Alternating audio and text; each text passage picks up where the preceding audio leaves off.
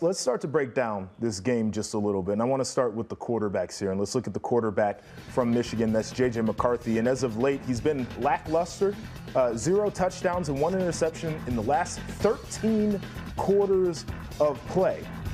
He's slumping right now. Yeah. And I think quarterbacks go through this. But how concerned should we be about the slump? I do. It has to be concerning, right? And what you notice there is, of course, Jim Harbaugh not on the sideline.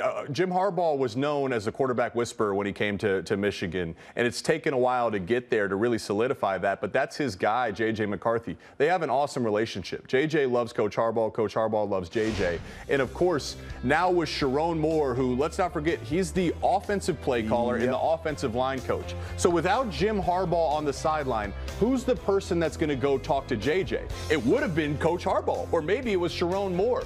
But now Sharon Moore has full-time head coaching duties.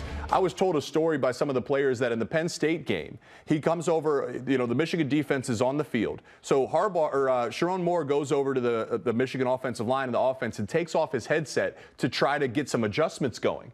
And he had to have an assistant coach come tap him and say, hey, coach, put on your headset. You're still the head coach. We need you. So that's something that plays into JJ's ability to kind of bounce back. I agree with you there. And I always joke around about this. Like, one of the criticisms I've had about Ryan Day at Ohio State is that when the game gets tight, he calls the game like a guy who used to play quarterback. It's a position he played in college. It's a position that he's coached a lot of his career. Well, Sharon Moore calls the plays like he's an offensive line coach, right? And I think that, to a certain degree, you got to take the governor off of JJ and let him open it up. And Roman being hurt against Maryland certainly doesn't help. And the idea that you could run the football and they were protecting the lead, at least early on in that game, it feels like all the things play into running the football. But the idea is JJ has to get going. And there's a question about how healthy he's been. He took a shot against Penn State, and maybe he doesn't look the same, but to me, he's got to get going. They got to find that explosive pass game down the field like they had done earlier on in the year. They have to let him use his legs a little bit. And ultimately, play calling has to be creative, or else Ohio State's going to be able to line up and make it really difficult for Michigan to move the ball. It's a good defense. Here's a thing that I think plays into this, though, because we talk about the 30 straight run plays versus Penn State.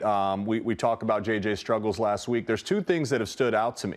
Michigan's tackles, their edge protection has really struggled. I mean, I think that's, we say, what, did they want to run the football? Maybe not, because they couldn't block Penn State's edge rush. Showed up versus Maryland. We know JT Tuimoloau. We know what he can do. Jack Sawyer's been playing some of his best ball as of late. And, part of this is making sure JJ's comfortable in the pocket. I think he's not 100% healthy. No one is. There's no excuse. But I think the O-line plays a factor into this one. And the last thing I'll say, too, is against Maryland, JJ had 4 turnover-worthy plays. There were at least, I think there were 3 footballs that hit defenders in the hands, and then the one that was intercepted. He can't do that against Ohio State. That's a great stat.